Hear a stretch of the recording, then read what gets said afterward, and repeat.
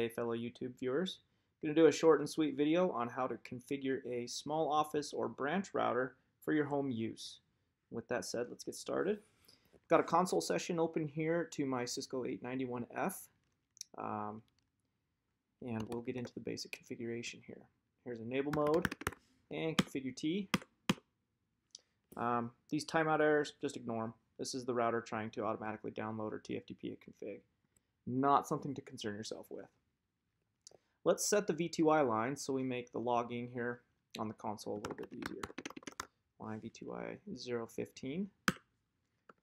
Logging synchronous. We're also going to set this up for SSH, so we'll specify a local login as well. I can't do that yet until I specify the username and password. Just kidding. Let's go back. Give the router a host name. My home router. Simple enough. It immediately changes the router host name. Let's do our super secret enable password. Super secret. And specify the SSH username and password. We don't want to do password because that will do it in clear text. We want to do username admin secret. Quit doing that. 0 and then the clear text password. Let's just do SSH password. Okay. Now we can go back to the V2I lines and do login local. Okay, perfect. Now, if you want to do any troubleshooting from command line, we need to tell this device where to go to get its DNS names. We'll specify that with the IP name server command. I just like to use Google. It's simple. And before we generate SSH keys, we need to specify a domain name. mydomain.com. With that being said, let's generate some crypto keys. RSA modulus 2048 general keys. And this will allow SSH login for remote administration. As you can see, took the host name and your domain and created a certificate for that. SSH version 1.99 has some vulnerabilities, so we want to specify SIP SSH version 2. Let's set our time zone. Clock, time zone, MST. We are -7. And we should see here, system clock has been updated from UTC to February 12th, 2019, and it is 2:01 in the afternoon. Okay. What's next on my notes here? Logging. Okay, logging, buffered informational. We don't want to fill up the logs with a bunch of garbage. Okay. The default size is 8192. And if you want to double that size, 8192, you would do 16,384. Basically, that's just 8192 times 2. Okay, that's a really good log size. You don't want to get any bigger than that. Local VLANs. Okay, we have an 8-port switch built in to this Cisco 891F, so we're going to use this as our switch as well. Otherwise, you would do these commands on the downstream switch. VLAN 10. You can choose whatever VLAN number you want. It just is locally significant to you, and you have to associate that with your DHCP pool and switch virtual interface. Let's name it users, and that's it for the VLAN configuration. But we do have to have a switch virtual interface to be able to get DHCP addresses, route traffic, and associate that to the VLAN. So we're type in interface VLAN 10 and no shut. Done a no shut on that, but since we don't have any interfaces associated to that VLAN yet, it is going to be shut down. So we'd either have to manually tag an interface as access VLAN 10 or do a trunk interface to bring that up. Okay, check my notes here, configure SVI, DHCP pools. Okay, since we now have, I skipped a step. Sorry, I got interrupted, now I'm out of my groove. IP address, and we're going to set a locally significant IP address for your network. It can be whatever you choose. I like to choose the 192 address space. 192.168. 128.1. Oops. And give myself a Class C mask so I have 250 addresses to use in my DHCP pool. Squeeze me. Oh, okay. I have this connected to a lab router, and the outside interface is going to be in the 128s. So that's what's happening. I got interrupted, so I got to step back in here. Super secret. Thank you. Go back into config terminal, interface VLAN 10. And because I have this connected to a lab, I need to be careful about what IP address I set. But since this is locally significant and it's going to be just a private subnet that I choose, I'm going to choose 192.168. Actually, let's do something different. Let's do 10.10.1.0. Okay. So this is a RFC 1918 address space and a Class C subnet mask. Make sure we do a excuse me. No shut. Don't accidentally type the naughty word with an I. I've done that before. It's quite hilarious. Anyways, now we're going to go back and configure a DHCP pool to associate to VLAN 10. So IP DHCP pool home. And this is just a name that you're giving it. It doesn't have to be home. It can be whatever you want. Specify the network to use for this DHCP pool. .0 being the network address. And we specify the default router of 10.10.10.1, since that is the interface VLAN 10 IP address. That acts as the default gateway for all users. DNS servers. Now, because you specified it earlier as an IP name server, that is only for the router itself when you do tests from command line, or when the router tries to look something up through an automated process. Specifying the DNS server here is for your end users, and that's what they will receive in their lease. Set the lease. Let's just say 1 day.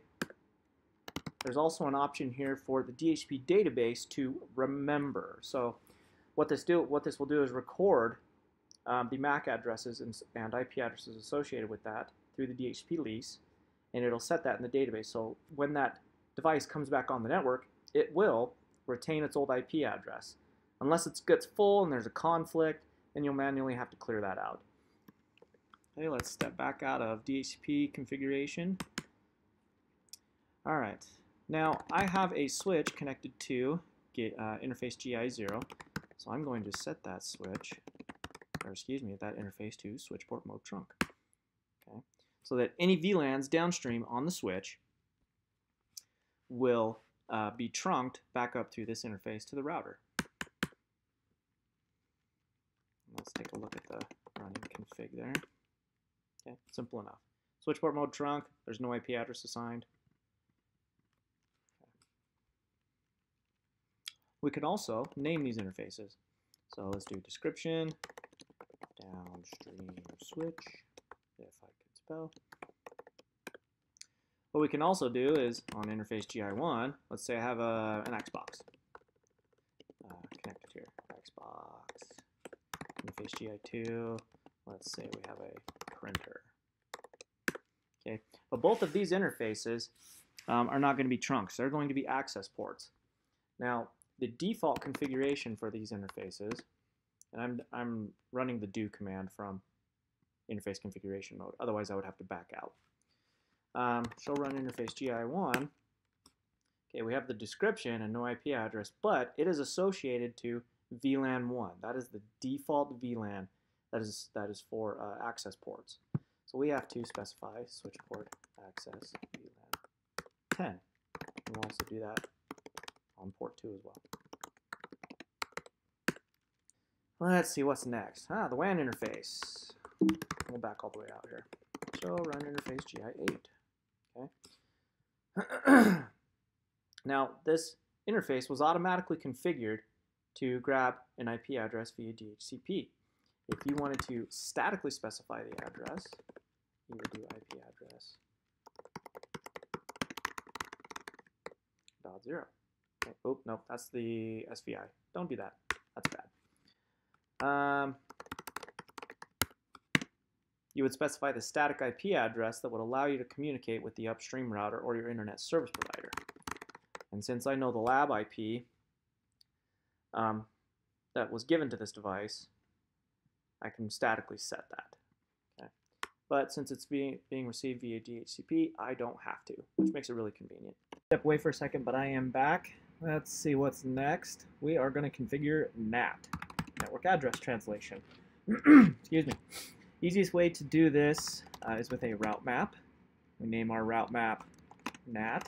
And we do a permit of a sequence number. And just whatever sequence number you choose is fine.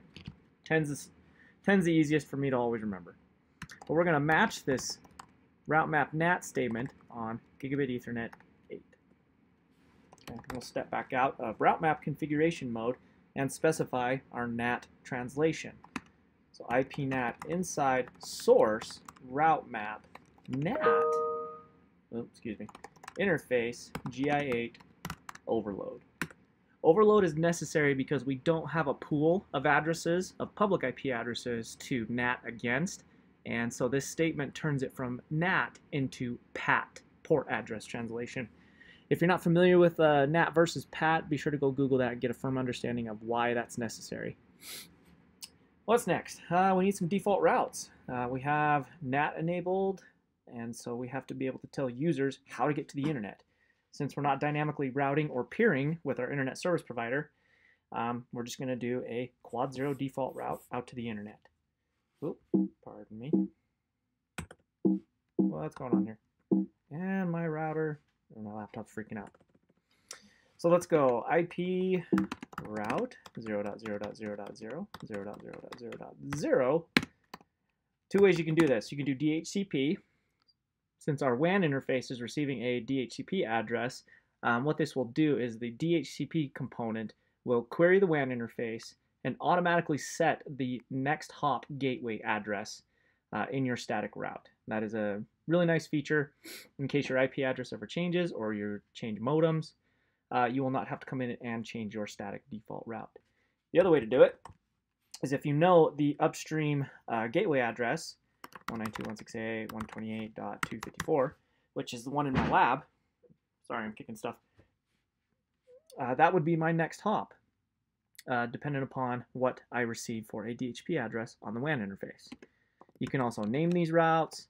You can track them if you're doing IPSLA or working on other features on tracking your default route. But that's a whole nother discussion. Let's just leave this as DHCP.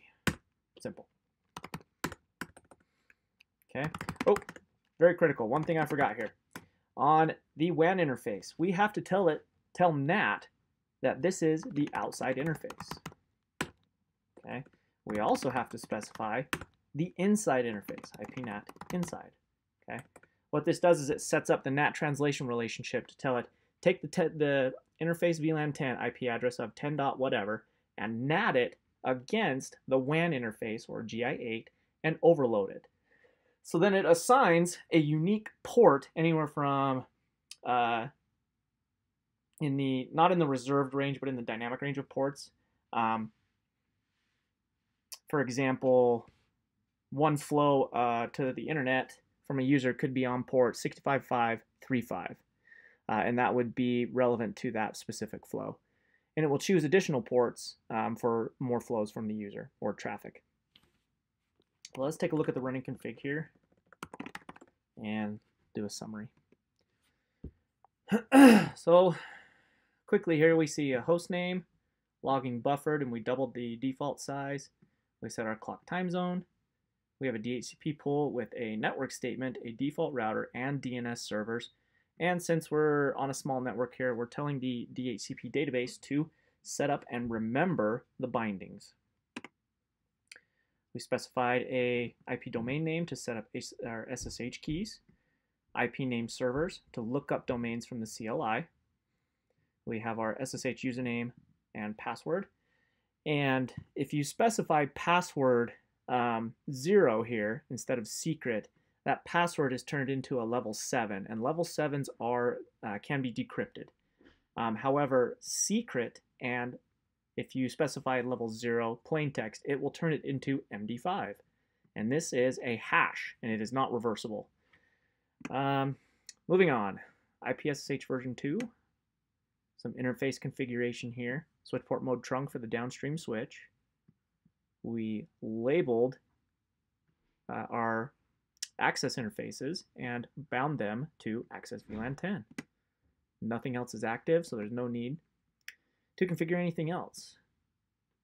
Okay, and as we see, we have our IP address, which is our default gateway for our users on the VLAN 10 SVI, IPNAT inside, which is necessary for NAT to work correctly.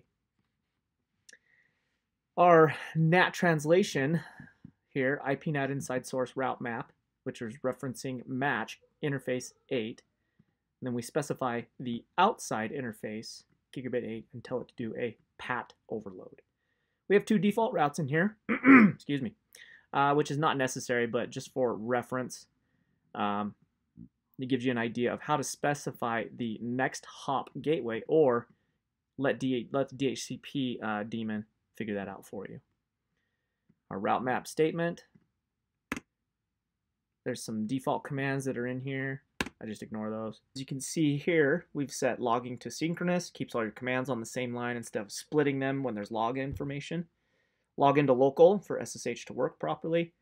Transport input is SSH, so only accepting SSH as the inbound protocol for management to the V2I lines, but we set output to Telnet and SSH.